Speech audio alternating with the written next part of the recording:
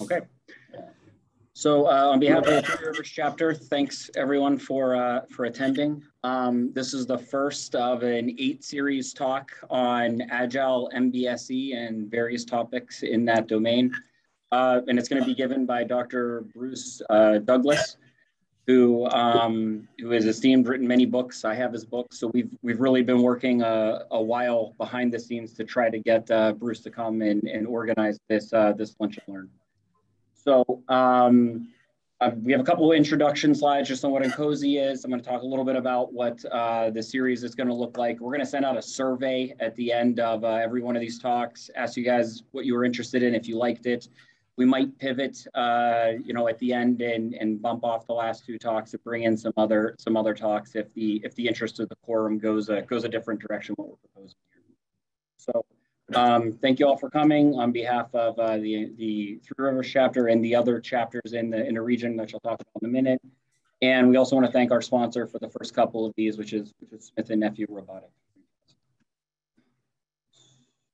So this is what the series is looking like. It's sponsored by the Three Rivers chapter, the Heartland chapter, the Michigan chapter, the Wright Brothers chapter, and the Canada chapter. So we all pulled our membership dollars that comes from you together to be able to offer this. So we're going with kind of themed months. So September, October is going to be Agile modeling. October, November will be use cases and requirements. November, December is going to be ICDs and handoffs. And then January and February will be testing and MBSE patterns. So this is what we're looking like. For the series. Again, we're going to send a survey out at the end of every talk. Tell us what you thought. Tell us what you're interested in going next, and we might pivot halfway through. We do have the first talk nailed down, which is today, and we also have the next one, which will be in 2 weeks. So October 6th, we're looking at sticking to a 2-week cadence. So that'll be another thing we'll ask about in the survey is that too close? You want it spaced out a little bit more? Let us know, and we'll respond appropriately. What's INCOSE? Looking from the registrants, a lot of people aren't familiar, aren't members. INCOSE is the International Council on Systems Engineering. We're a not-for-profit organization of volunteers that are really out there to, improve the system engineering knowledge and, push out systems thinking.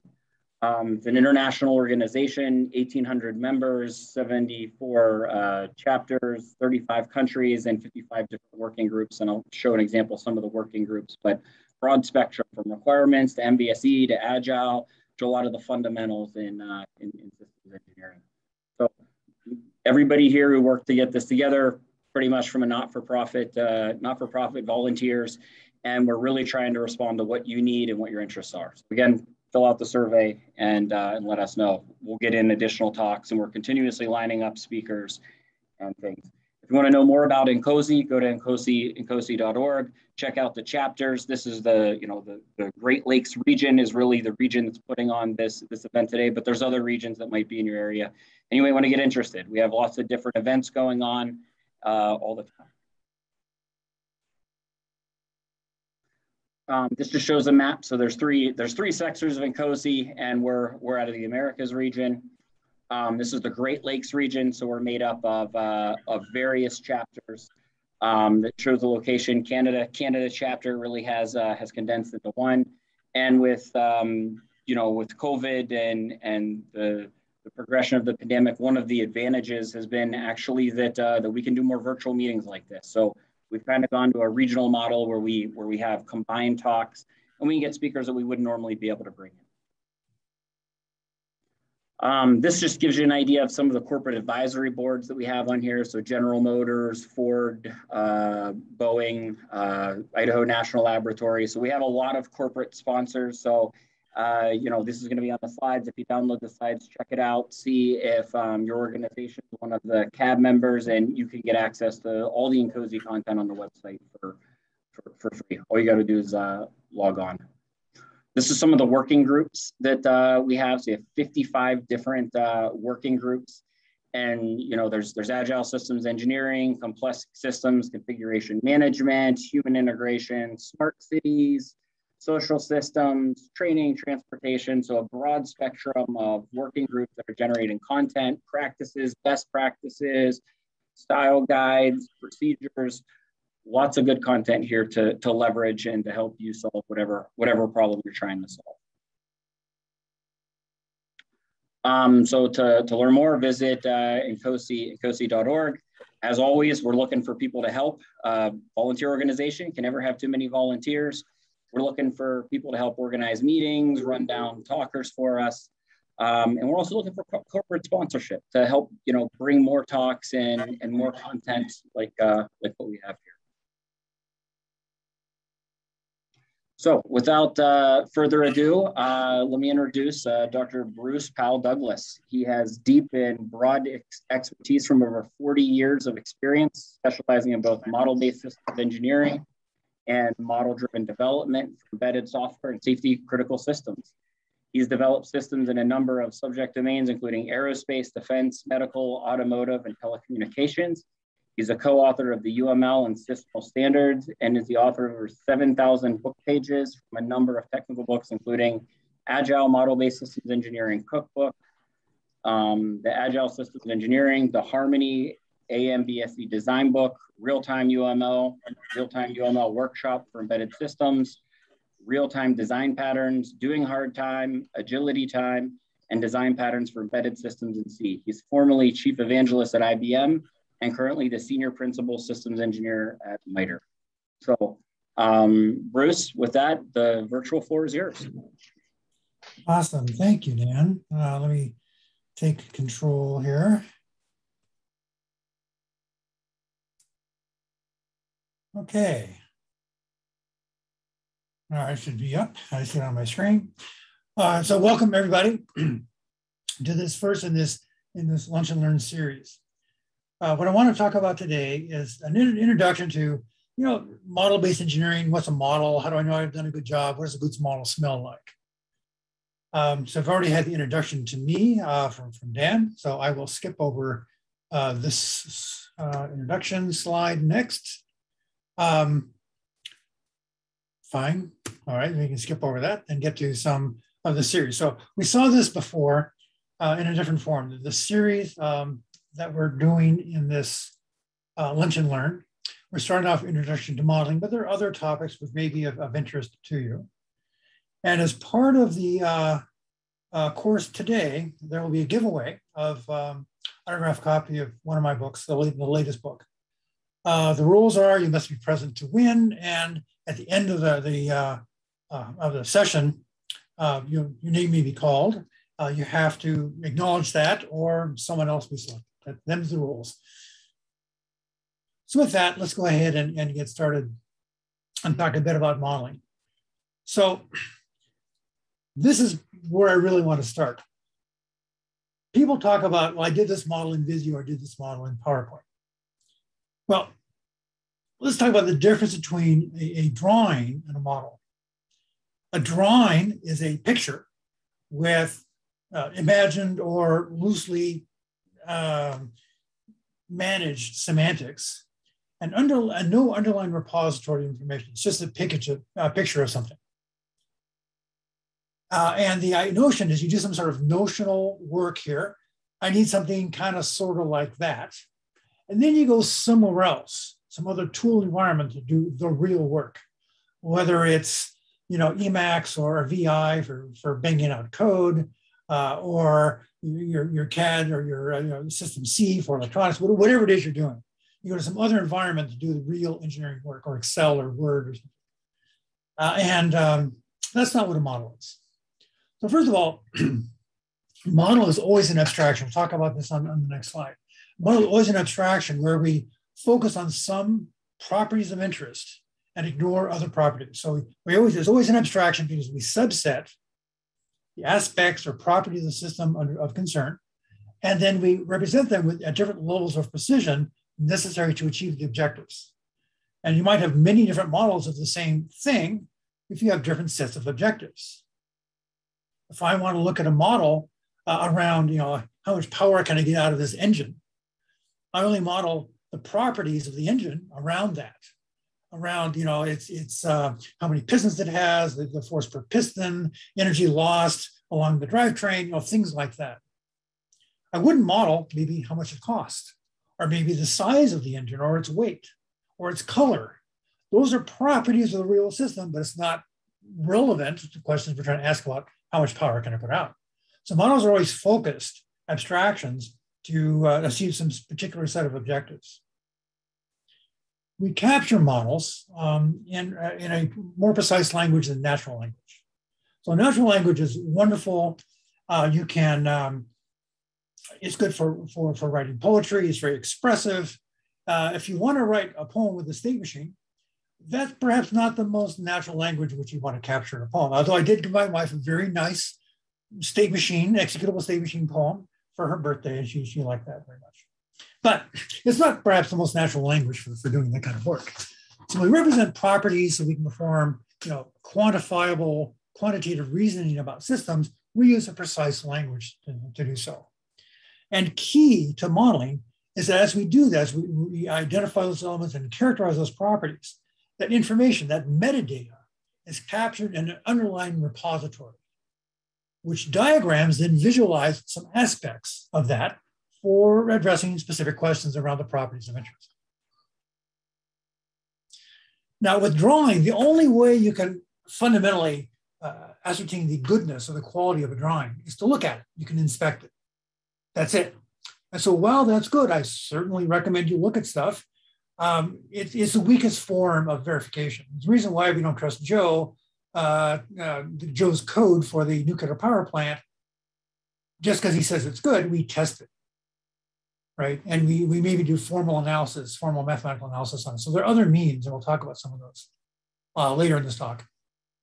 But there are other means for doing more rigorous verification than just looking at it and saying, yeah, seems okay.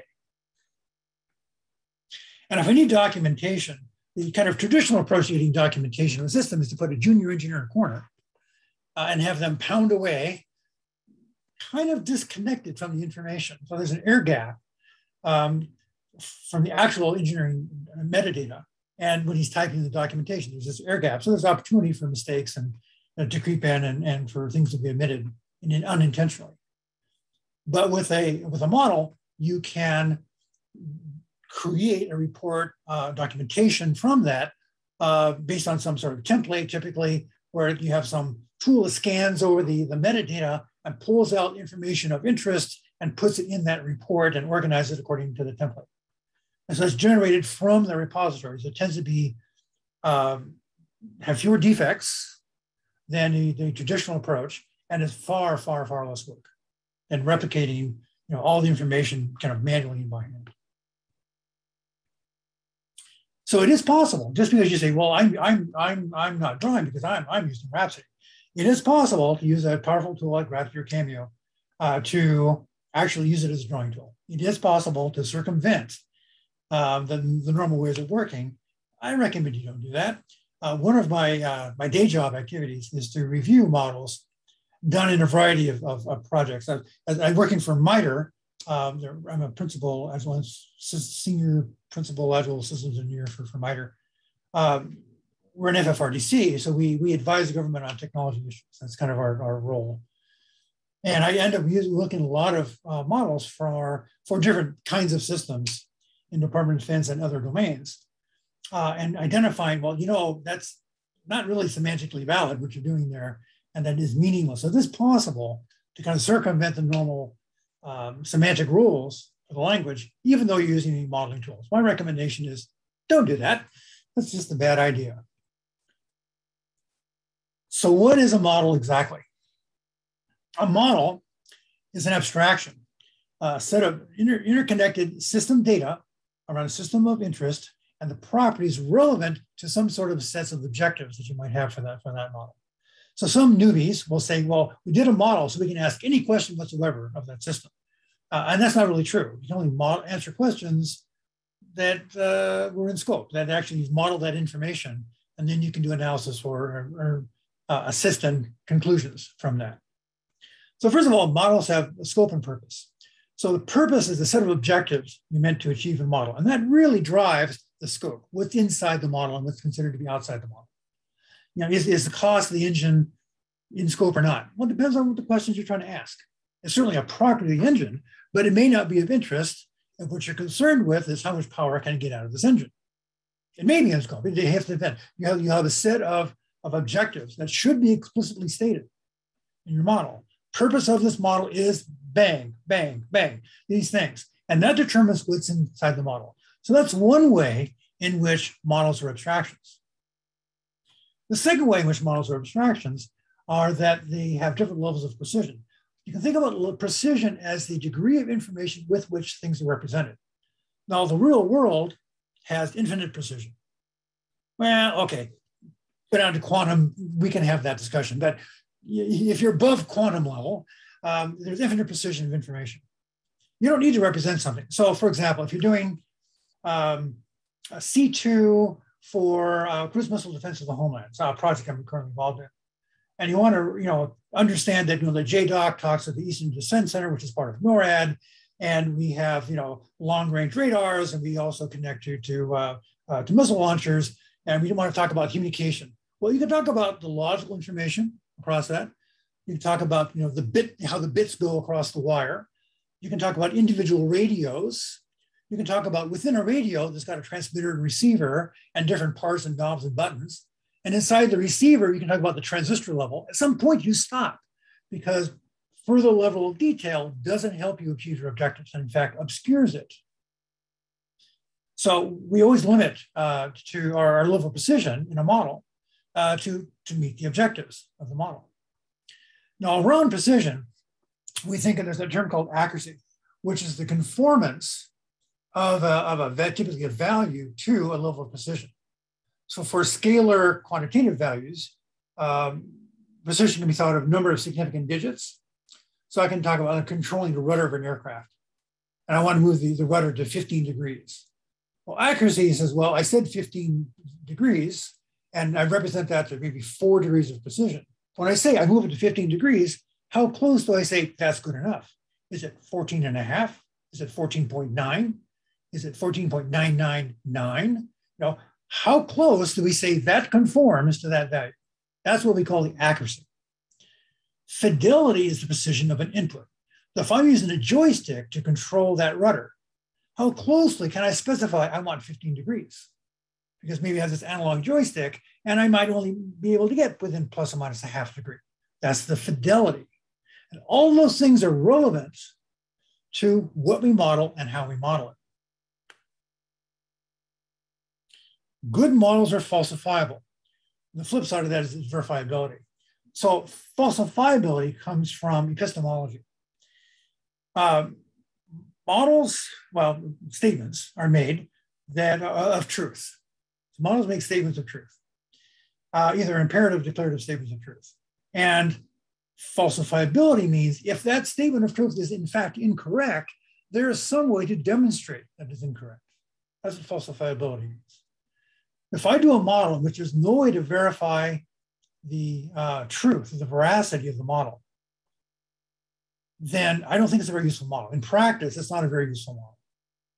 So good models identify means by which they may be verified or falsified, if you prefer that term. The point of this really is that models are this interconnected data. That's the model. Oh, and by the way, models have views. So many people, UML and SyML newcomers think, oh, it's all about the diagrams. Actually, that's not true. As one of the developers of both those standards, I can tell you that the perspective of the development team is it's all about the data. Oh, and by the way, secondarily, yeah, there are views, there are diagrams. They're really kind of almost, not quite, but almost an afterthought. As we visualize information, but the thing, representation of the information in precise ways, that's the point of the model. So as we have this model, we might have different views, different diagrammatic views, tabular views, matrices, and so on, which pull information out of that repository and render it visually for consumption by various kinds of stakeholders, whether they're technical or potentially non-technical stakeholders. So having said that, yes, there are diagrams. Diagrams always show a subset of the engineering data held within the model. And I rail against the windmill here when it comes to what I call eye bleeding charts. It's really common in DoD. You have these eye bleeding charts where you put every possible detail in the entire model in one diagram. I remember visiting an aircraft company in Seattle, which I won't name, where they had, this is in the 80s, they had a rendering, a physical paper rendering of some aspect of their aircraft design. And it was on E-size plotter paper, which is like 2 by 3 feet in size, using, I'd probably say, a 4-point font. And these were taped together going 50 yards down the hall. And they had, thousands of elements on this area, and they were so proud of it. Isn't this wonderful? I said, no, that's useless. I mean, if it looks good to managers, you can say, oh, look, I got circles and arrows and everything. I got lots of them. I've done work. But that's really not useful from an engineering perspective.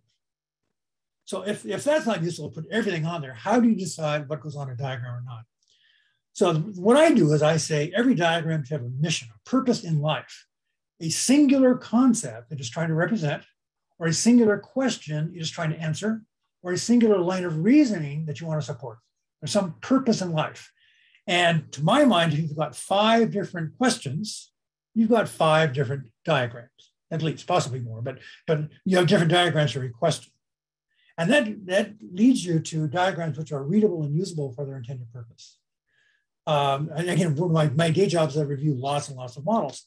And models that have diagrams which are essentially unusable are usually either because there is no focused purpose of the diagram, it's just stuff what's in the model, or it has multiple purposes. So this and this and this and this and this. And it's better if you got, 4 questions, have 4 different diagrams. Diagrams are cheap, right? So to be clear, you do not model in Visio. You do not model in PowerPoint.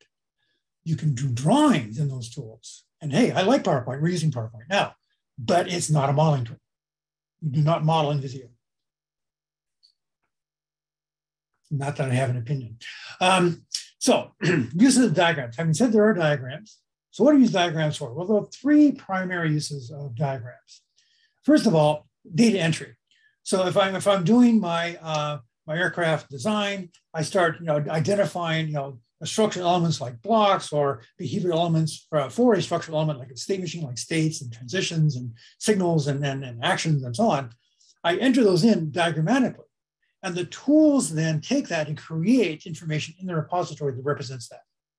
And if I modify an element, it's modified in the repository. And if I have 15 different diagrams that render that particular property, they're all changed when I update the repository because they're dynamically linked. So data entry is one of the key things we do with diagrams. Model visualization. So sometimes you have a bunch of elements in your model and you say, I want to show how these work together, how they collaborate. So I create a new diagram because that's a new question. I have a mission for that. And I drag those elements from the containment tree or the browser. Different tools call it different things. And I say, show me these properties and these relationships among those things. So I can visualize aspects of the model to answer specific questions. Another good use for diagrams. And lastly, some tools allow you to do simulation/execution, debugging, execution control. And I can control those and visualize the dynamic behavior during execution in such tools. So diagrammatic views is a way of visualizing. I can do a design by specifying the views diagrammatically and creating those elements. And then I can debug it, execute it, and run it and visualize that execution at exactly the same level of abstraction. And that's a really powerful notion for verification of model correctness and model quality. So anybody who's read my stuff knows I am all about executable models. So there's this Douglas paradox that any language rich enough to say something useful and interesting is also rich enough to say utter nonsense that looks at first glance reasonable. So how do you tell the difference? That's the Douglas paradox, right? You have one language rich enough to express what you want, but problem is you're now also rich enough to say just nonsense. So to address that, I believe in computable models. So a computable model is one where I can, basically do the math. It's formally defined. I can, with enough precision, I can do the math. An executable model is a kind of computable model where the computation has a specific direction. First this, then this, then this, then this, and that's an execution, as opposed to general kind of thermodynamically reversible computation. F equals ma given two values, I can compute the third. So why do you do this? Because we want to verify the quality and correctness of our models. Models make declarative and imperative statements of truth. And by that, by declarative, I mean identify what you want to happen, but not really something exactly how it happens. In imperative, you say, okay, and this is how you do that. So I would argue that requirements are by and large declarative, and a state machine would be by and large imperative. Okay? So it's absolutely crucial, particularly system. Remember, I should say, my perspective on engineering and modeling comes from the fact that I spent 40 years building high reliability, safety critical systems, both the embedded software for those systems and the system engineering for those systems. And that colors my perspective on how to do things. Because if I get it wrong, it's not a matter of just rebooting and closing windows and reopening them. People die. And that does color my perspective. And if you're in a different environment, it might be okay to have a slightly different perspective. The user can just reboot their system. No, nobody cares. Okay, that might make sense in your context. If you're doing aircraft engines or CAT scanners or radiation treatment devices or missiles, no, not so much, right? Because those have definitely safety impact. So that is absolutely crucial from my perspective, that we can demonstrate the veracity of the statements we make in our model. And execution is a key way we do it. You can also use formal methods. We'll talk about really briefly about that in just a second. And the larger the model is, the more important that is, because it's easier for defects to creep through in bigger models. And the more significant the impact, the more critical that is. So Rhapsody Magic Draw allow you to build and execute models. I did get a comment from Sparks last night, so I added them to this thing. Said, we do that too, we do that too.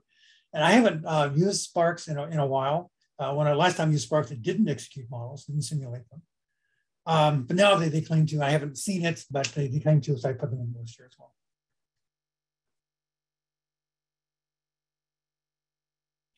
So I want to talk about V&V and how it relates to models. So there are a couple things you can look at, concepts that people apply. Some people will say that verification is about meeting the requirements and validation is about meeting the need. Okay, I can accept that. Another way to think about it is that verification is about building the system right, and validation is about building the right system, which is kind of another way to say essentially the same thing. Okay, that's fine. This slide is really about, it's what I call a Bruceism. It's kind of the way I think about it. I think within verification, there are kind of two broad categories of verification. The first of these is what I call syntactic verification, or well-formedness, compliance informed.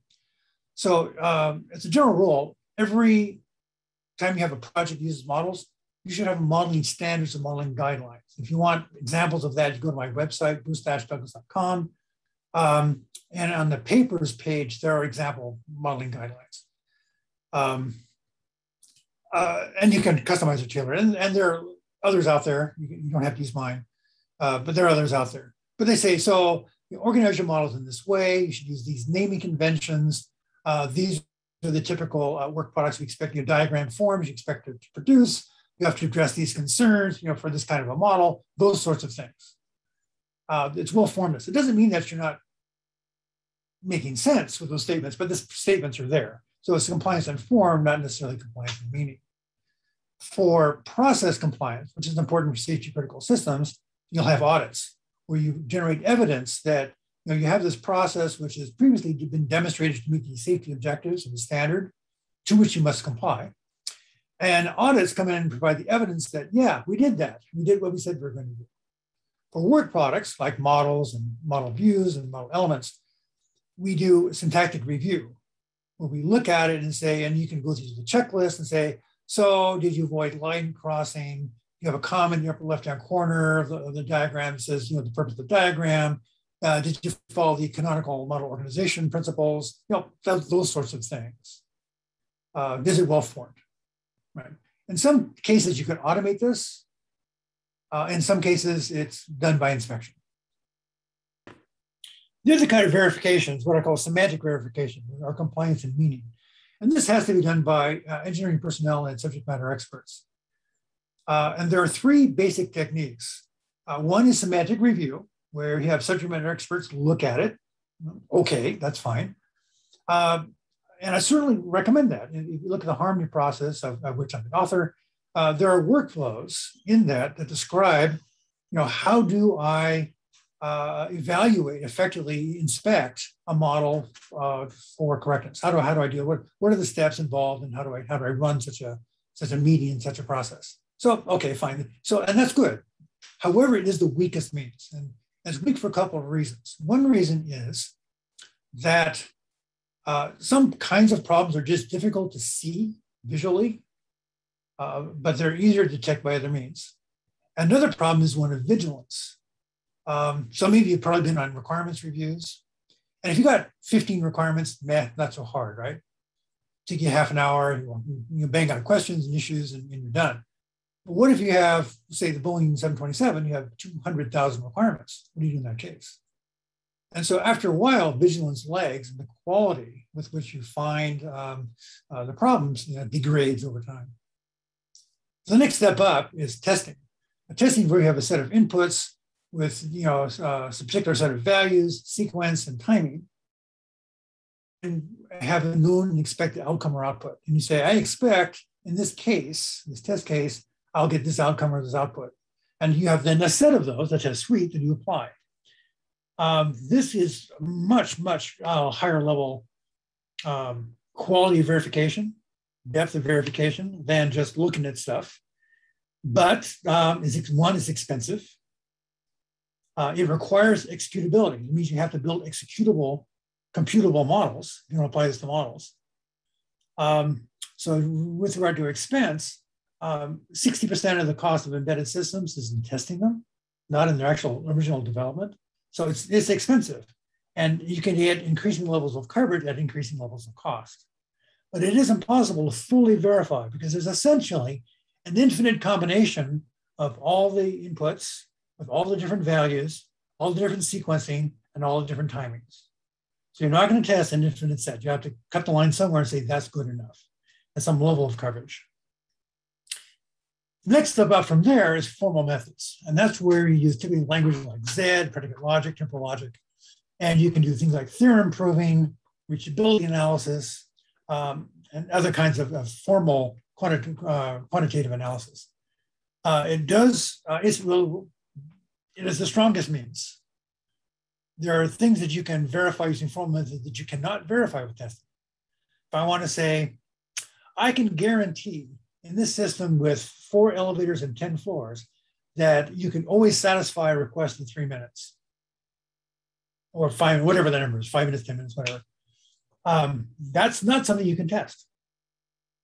You might do 1,000 test cases and never find the one edge case where that's not the case, where that doesn't happen. But you can do formal theorem proving. Okay, it's really hard to do though. And it's also highly subject to invariant violation. So like Gödel said, that every internally consistent system relies on external invariants. And for that reason, if you violate those invariants, you can't judge your conclusions. So if Susan is on floor 6 of elevator 4 holding the door open, and the elevator motor for elevator in shaft 2 is broken, that invalidates perhaps your assumption of your proof. But collectively, these are the techniques used to verify the correctness of your model. And lastly, we've got validity or the relevance, I guess, is another way to think about it, of your solution. Are you solving the right problem? And this becomes a problem because there's always an air gap between requirements and the system need that is trying to the need the system is trying to address. The theory goes that if you build a system with these properties as required by the requirements, it will meet my need. But that's really an air gap. Department of Defense did a study where they found 45% of the systems that they require cannot be used for original purpose because largely, not entirely, but largely because the the requirements didn't really specify the need. Okay. So having said that, there are ways that we can perform validation. Commonly, we review. So if all you can do is look at something, you got drawings, then all you can do is review it. And again, that does add some value, but there's still issues with that. You can also do simulation, even early on, around some capability. So you're doing maybe a use case or a capability analysis for a system, and you build this executable requirements model, something I do all the time. And then you can do what if. Well, what if the pilot does this, and the enemy does that, and the missile does this, and the ground system does that? And what about that case? Well, you can actually run that simulation of your requirements model and say, well, this is what we specified will happen. The traditional way is just kind of thumb through this page of thousands of requirements and try to find that. And that's problematic, let's say. You can also execute in a sandbox. We have this constrained environment. You can do early flight tests in some sort of operational environment, demonstration of system capabilities. And you can also do deployment, even deployment sometimes of not completely capable systems, but you get a feel for how well they address the needs of the stakeholders. So there are approaches for doing validation as well. So when I think about verification, validation of the quality, falsifiability of my models, this is what I think about.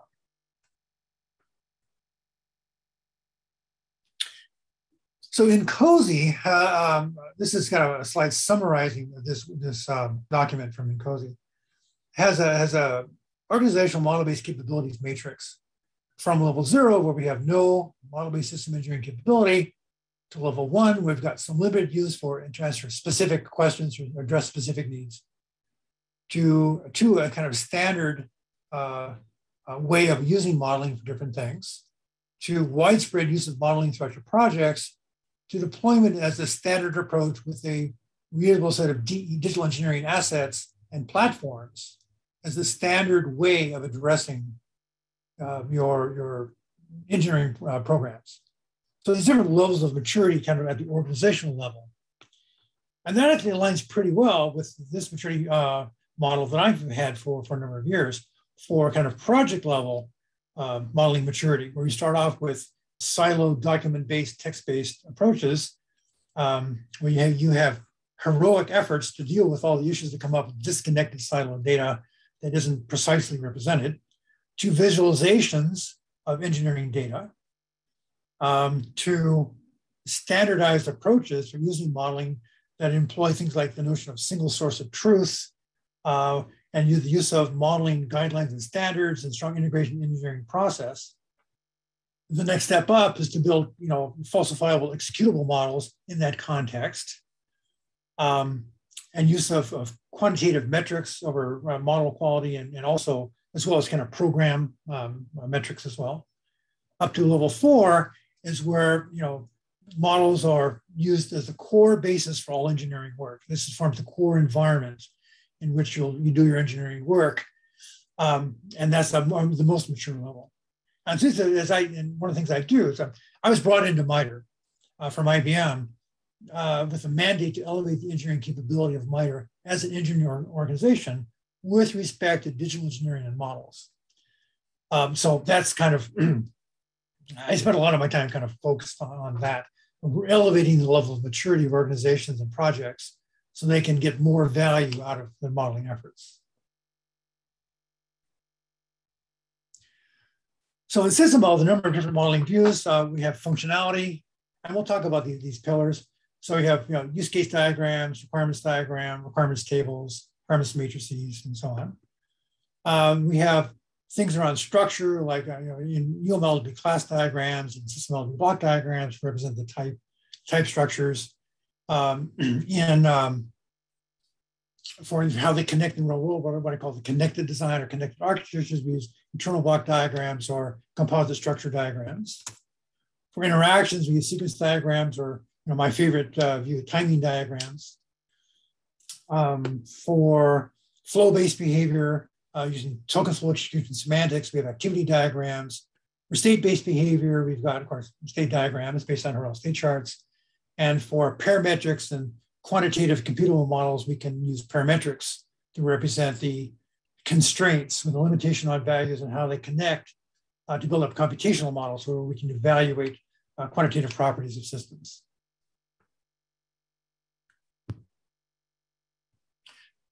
So SysML and UML, as I mentioned, I'm a contributor to both these standards. And SysML is based on UML. They're the subset that, not everything in UML is in SysML. There's a subset. And that subset brought over is called UML for SysML, formally in the standard.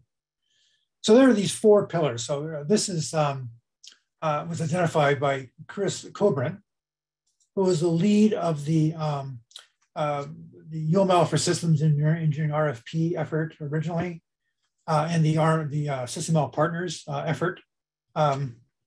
So he kind of quoted this, and I've changed it a little bit because I don't exactly like how he did that, but it's very close to what I have here. The first pillar we'll talk about is structural. One of the things, so in the early 2000s, late 1990s, I was doing system engineering with UML with a variety of customers, aerospace and defense customers primarily. But there was this kind of thing that, well, we can't use UML because UML has classes and we have blocks. So we changed the name of class to block, and all of a sudden they said, oh, we can use it now. And it's a little bit more complex than that, but that's really basically true. So there are some things which are used as is, packages, operations, profiles, series types, interfaces, and so on.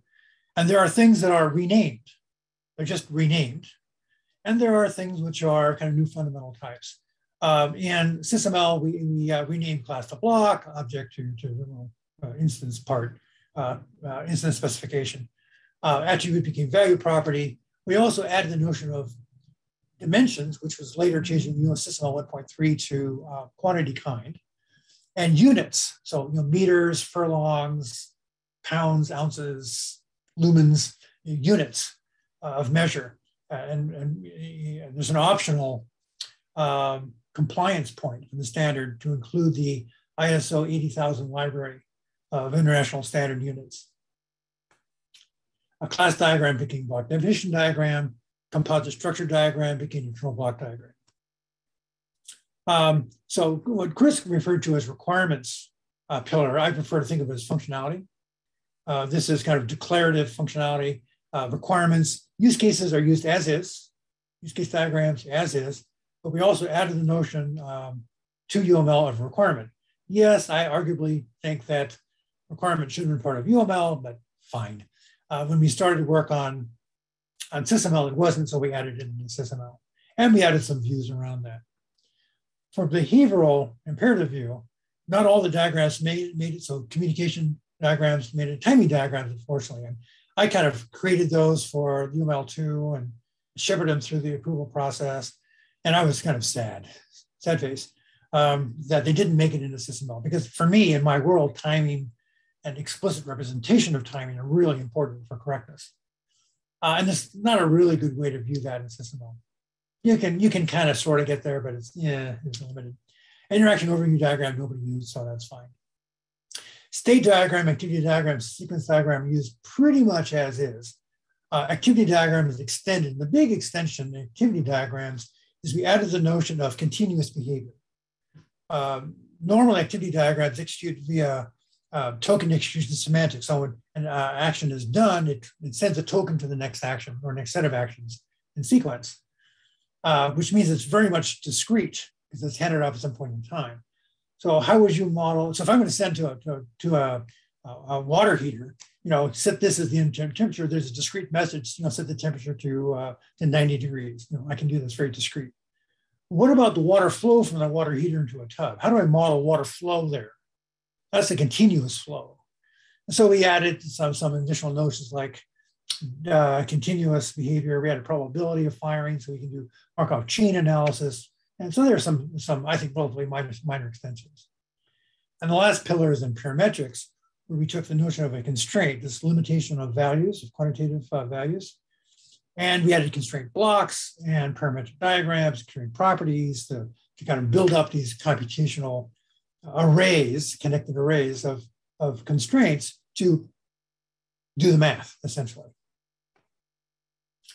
A point I do want to make that really UML and SysML are the same language.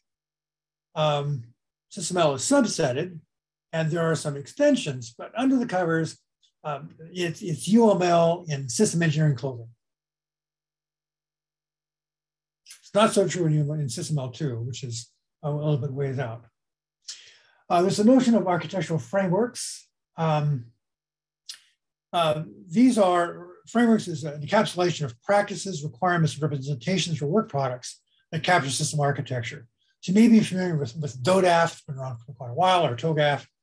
And then UPDM and UAF are representations of DODAF, and UAF is kind of like version 3 of UPDM, using UML as SyML actually as the underpinning.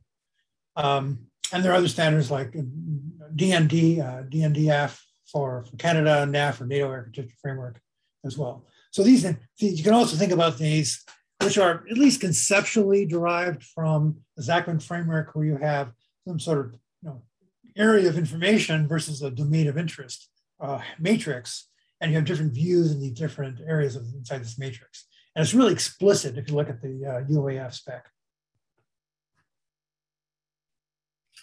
Let's talk a little bit about UML. Current version is 2.51. It was standardized, started the first release is 1995, was standardized in 1997. That was version 1.1. And it's really a modeling language for MDD, for model-driven development of software. Supports, but doesn't require object-oriented approach. It is process agnostic. So intentionally, on purpose, we excluded the notion of process from UML. It's a basic language, and separately you can define what process you might want to apply, and using tools and languages like SPEM, the Systems and Software Process Engineering Meta Model, which is a separate standard from UML. It's a graphical language in which you express things diagrammatically, which then again gets entered into this underlying repository. Packages or model elements used to organize your models. It's just a package is a model element that contains other model elements, including other packages. And one of the kinds of things it can contain is diagrams. So I have different types. And within a type, like a block definition diagram, you're going to have different intents or purposes or missions. I call that diagram usage. So the semantic basis is this 4-tier meta-model hierarchy. So at M0 level, that's the aircraft flying in the airspace. At the M1 level, that's the blueprints of the design of that aircraft. That's called the user model level. At the M2 level, that's the definition of the language in which you capture those blueprints. That's UML or SysML. That's the meta model. And at M3, then you have the meta model, which is the language in which UML itself is defined. And if you ask us for more depth, then we change the subject. So it's shown over on the right-hand side. You got these 4 levels, and it's like meta turtles. If you're familiar with maybe Pratchett's writings, it's kind of like meta turtles all the way down. It's a way of organizing the models, which makes it a rigorous structure, but a kind of a complex structure to read and to grok by reading the standard. There's a number of diagrammatic forms. Most important here would be probably class diagram, activity diagram, use case diagram, state machine, and sequence diagram. And the other ones certainly have value, but those are the kind of certainly the primary views. Then there's SysML, which is our primary concern as system engineers. So in a joint effort between the OMG, the Object Management Group, it's not, oh my God, it's Object Management Group, INCOSE and AP233, we developed this response to that RFP called SysML, Systems Modeling Language. And it supports specification, design, analysis, verification, and validation of systems which are not entirely software, right? They may contain software, they don't have to. They may contain software. But mostly we're focused on doing system engineering, which is a specification of systems properties, more or less without regard to whether they're software or electronics or mechanical or chemical or whatever aspects of it. The use of models for system engineering is called MBSE, model-based system engineering. But remember a couple things. One is UML and SysML are really the same language under the covers, minor naming differences, at least at the basic level. And that, like UML, SysML is process agnostic.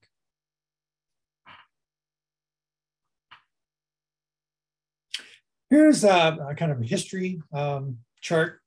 of UML. It's the first release of UML, again, finally standardized in 1997.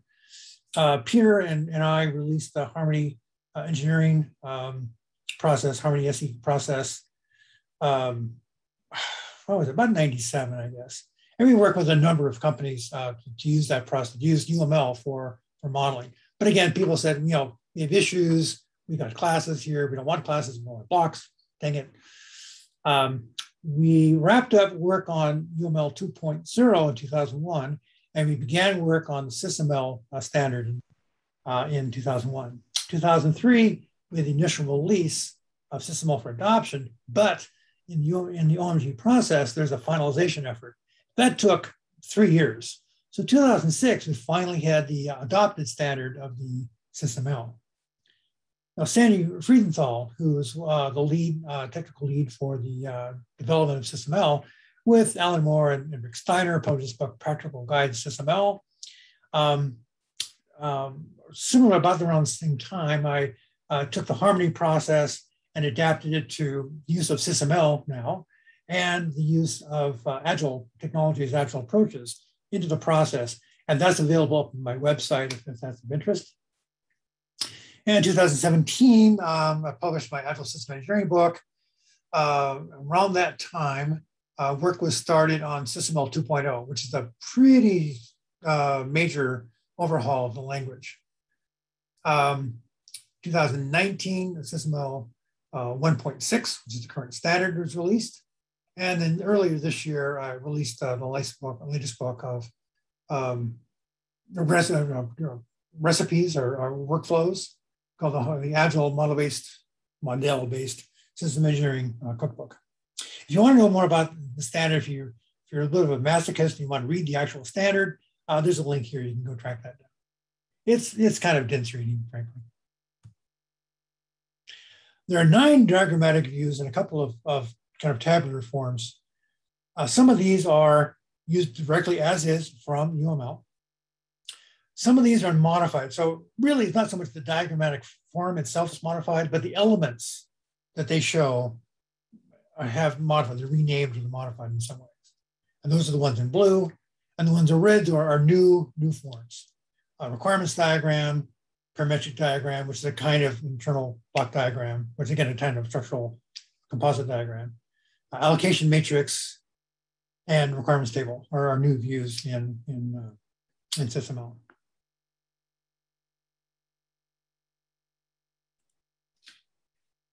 So this is kind of my take, some of it's my take, on SysML views. So we have the views with their abbreviations over on the left, and then the kind of view is static functionality, dynamic behavior, and so on. If there's a direct UML2 analog for it, where it might be used. So I think the other column is the more interesting part. I think there are 6 kind of really essential views in what system engineers are doing today. Use cases, so you have to reason about capabilities. I think that's really important.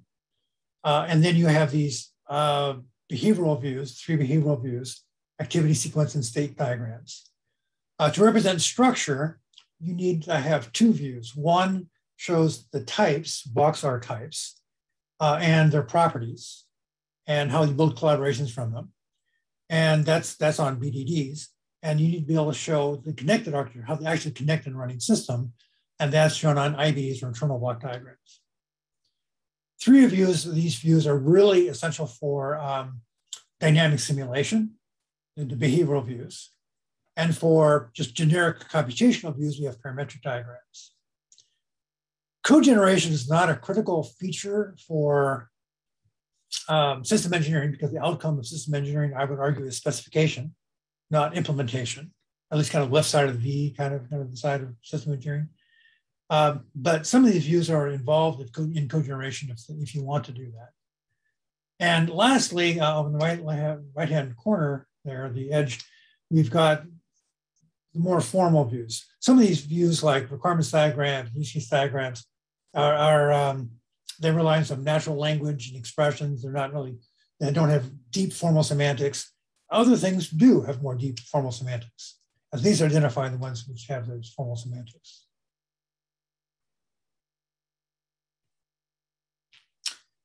So as part of the work I'm doing with MITRE and others, I created this curriculum. Each one of these boxes represents a course, and each course, these are all 3-day courses.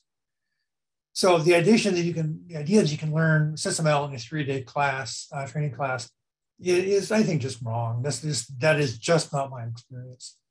So I've developed an entire curriculum for how to do skill acquisition.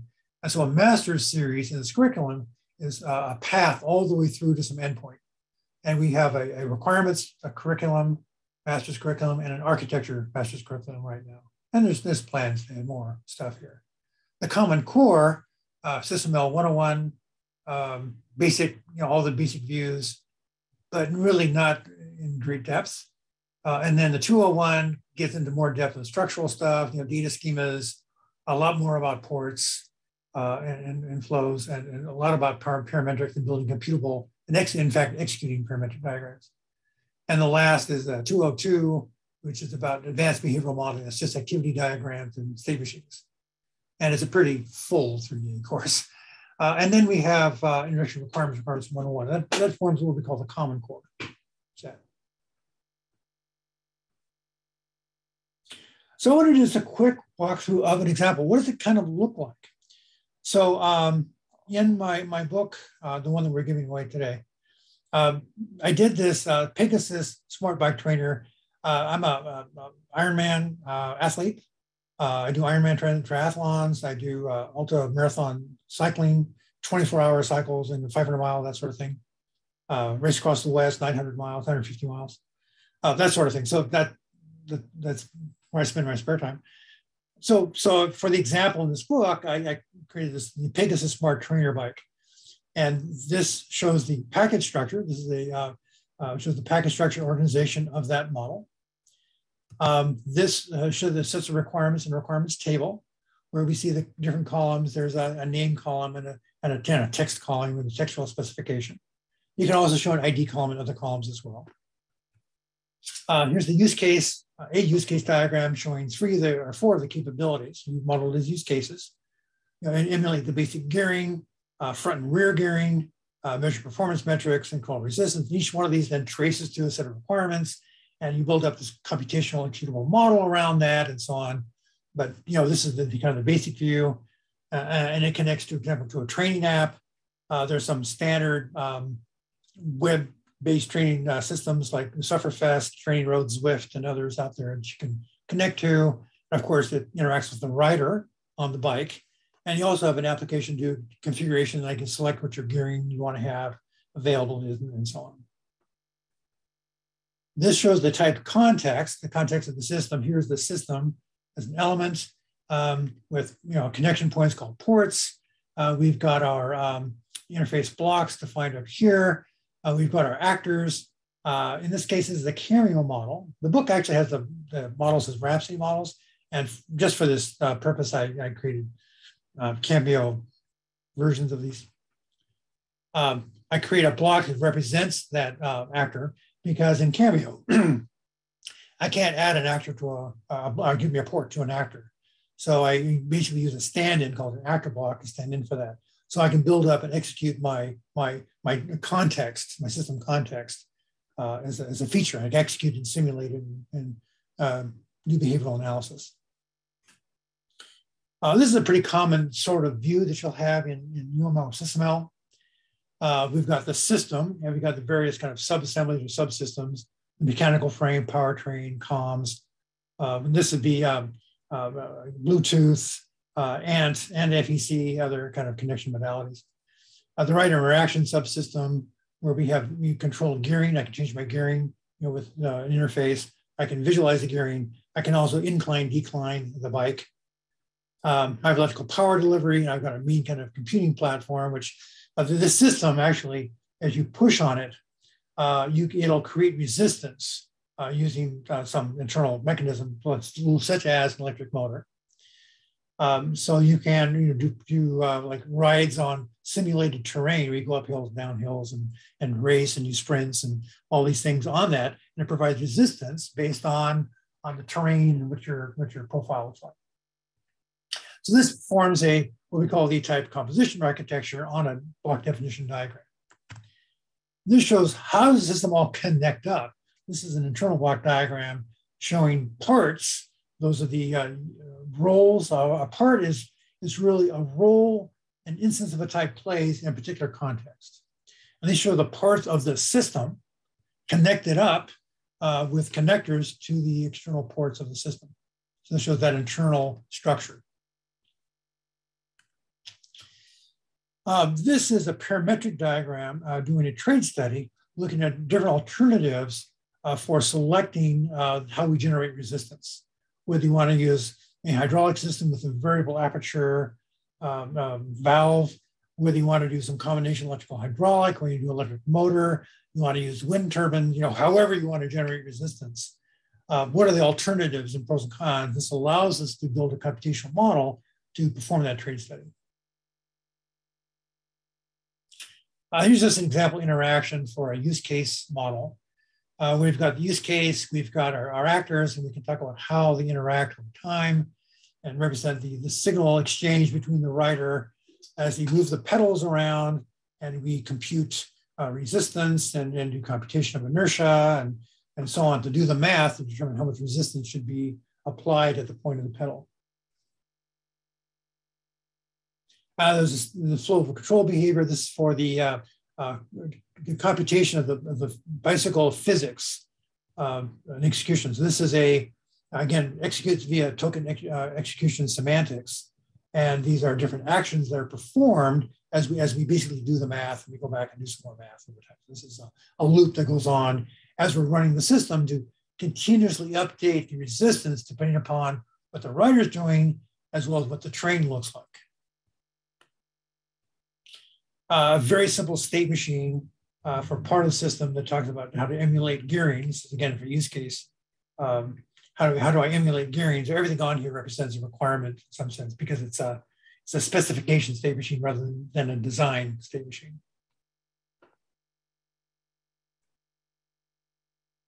So if you want to know more information, this is, again, I realize it's kind of a fire hose, brief conversation.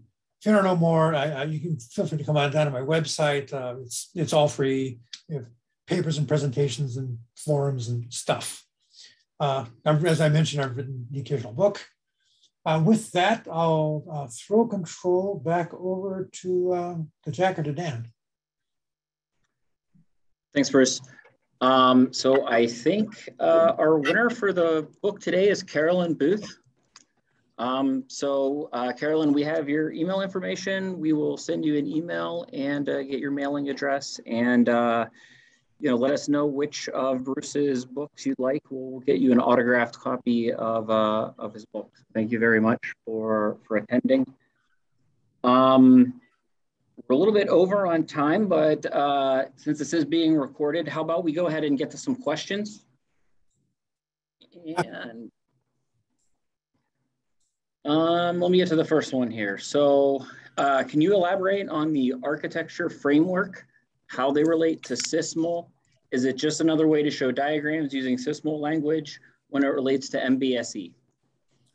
Okay, so the architecture frameworks provide practices, which are process fragments, right, workflows, as well as a semantic basis representing systems. So if the ones I've talked about, UPDM, UAF, and so on, those are based on SysML underlying semantics. So it's what we call domain-specific language, DSL. So we take the underlying language as the basis and then say, we have a special kind of that. So we have, for example, UAF, we have the notion of resource. Well, it's really a kind of block, right? So it's really a kind of block. But in the domain of discourse, in this case, the architecture framework, we want to talk about resource versus systems versus capability. Those are different concepts. And we want to relate those concepts from the domain and represent them using SysML as an underlying language architecture. So the really domain-specific language based on SysML as a reputational format, along with adding some practices and use the framework for those kinds of systems. Yep. Question. So if you were using UPDM, would it be okay to express your elements as blocks, or should you use the resource to represent your elements? I think that's a great question. And the answer is, it's up to you. In my experience, most people who want to use DODAF work products, and I do a lot of that, use SysML directly. They don't use it UPDM. It is more common, in my experience, to use SysML as a language. However, there's an option. If instead you'd rather use UPDM, it is a more specialized, also more complex language for expressing those DODAF products where uses the DODAF vocabulary. Under the covers, it's still SysML, we use DODAF vocabulary.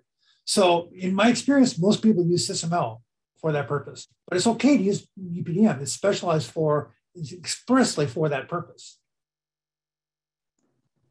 Okay, thank you. Okay, thanks. John has a question. What if any future improvements to SysML are being discussed? Oh my God, that's a big topic. This is a great one to hand off to Sandy. And the answer is kind of yes. They want to maintain some backward compatibility of the SysML language itself, because what it actually does pretty well. There are places where they want to clarify things to make them align better. But in addition to the language itself, they also want to tie in tools and tool APIs into that as well. That's something that's not at all addressed by the current standard. So that's a new area that expresses. So not only are there, one could argue defect repair or additional specializations for system engineering work products themselves, but they're also addressing some new areas of subject, such as I mentioned, tools, tool compliance, and tool APIs. That's a big topic.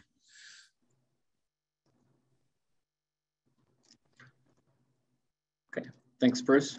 Andrew has a question. To what extent does this curriculum prepare students for OCSMP certification? And this was whenever you were going through your curriculum slide on SysML 101, 102. Yeah. I would say it doesn't really address that concern.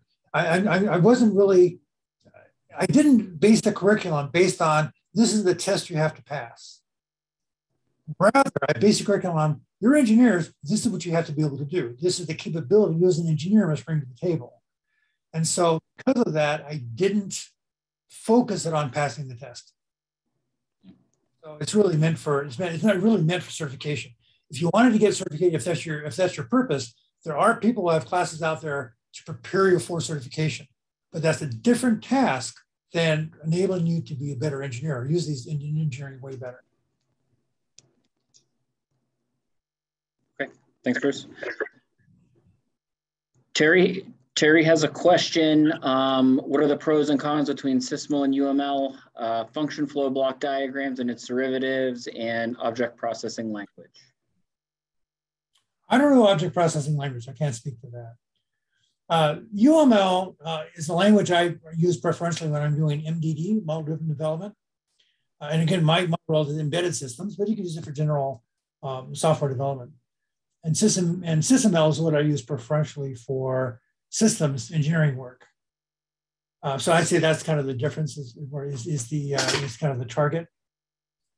Sometimes I'll mix a mixed project where you do the systems part in SysML and you hand it downstream to people using UML. At that point, they basically throw off the covers and they expose the fact that it's really UML in the covers.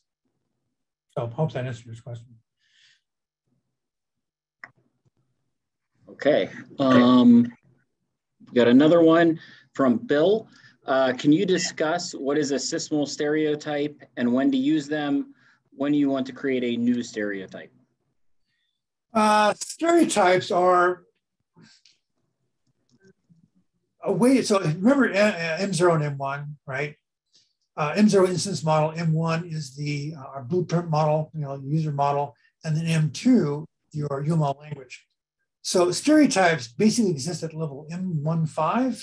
they're a lightweight way to extend your modeling language.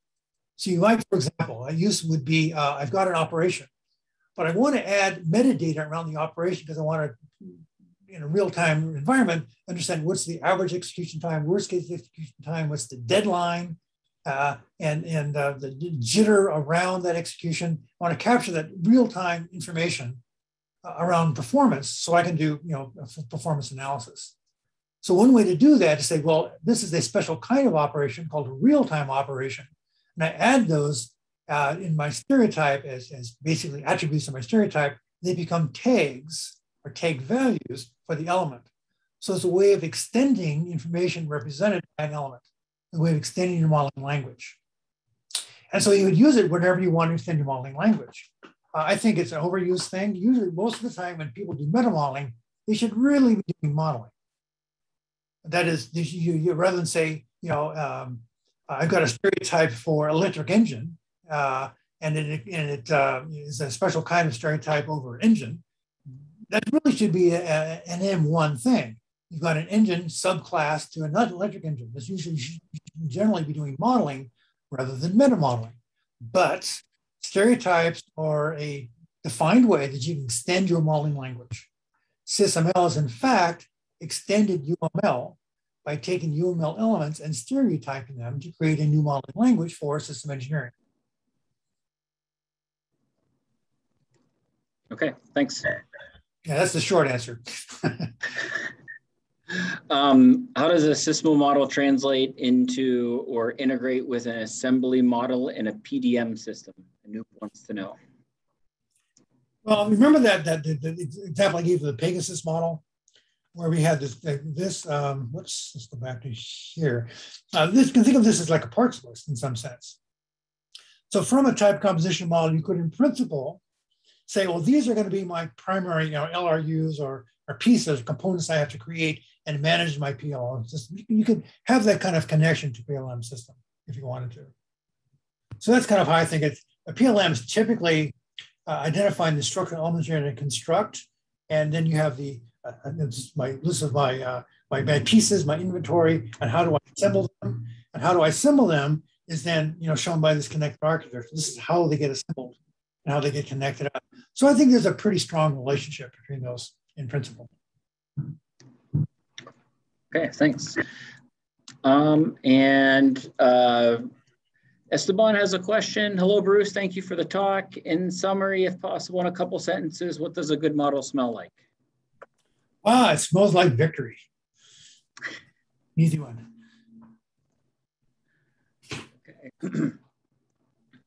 Okay. Okay. Good deal. Okay. Let me say, okay, let me elaborate that a little bit. It smells like it is, you've got well-defined purpose and scope, a defined level of precision necessary to achieve your objectives, and it executes and is verifiable.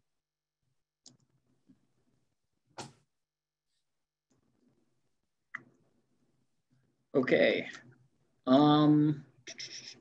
Jamie just popped up a question. Could you please share your perspective about the state of the art and MBSE integration and data interoperability, most promising technologies? Okay, so for interoperability, there's a standard called FMI. So we talk about federation of models. There's a standard called FMI, the Functional Mockup Interface, which is specifically targeted towards building hybrid simulation models. So for example, the Crystal program done a few years ago now, where you have a structural model was done in I forget it's UML or SyML. I think it was UML. Defining structure and state machine behavior. You have a control loop done in Simulink. You've got Simulation X, or this one was Medelica doing like environmental and weather models and so on for aircraft de-icing system. So is there a standard way in which we can federate such models for the purpose of simulation and analysis? And so yes, there are ways to do that. A different answer to the question would be around sharing models between tool environments. That's problematic, I have to say. So there is a standard called XMI, which is the XML model interchange standard. And it's frankly lossy. Interesting story about that. All of the tools of which I'm aware share an implementation created by Sodius, a French company that creates the XML interchange tools. And yet, if you go between Cameo and Rhapsody or the other tools, there is information loss. It's not a lot necessarily. Typically, it's around diagram forms, but there's some information loss that you have to, stuff that you have to redo. So anywhere from 90% gets exchanged. They have released a new tool recently called Publisher, which specifically addresses moving from Rhapsody to Cameo. And it does a better job than the standard import. Still not 100%. So yeah, I'd say it's a bit problematic, the exchange of models between different tools. And yeah, it's a shame.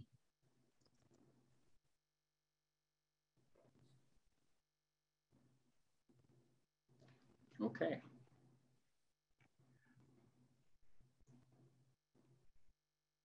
I think that's the end of the questions that I saw. Jack, any questions from that were submitted before we started?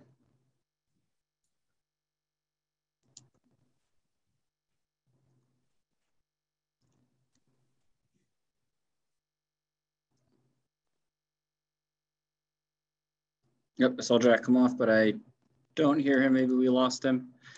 We're way over on time anyways. So thanks a lot, everybody, for attending. Bruce, thank you for your time and giving a great talk. And stay tuned. October 6th, we'll give the next one on Agile and BSE. So thanks for attending, everybody. Have a good day.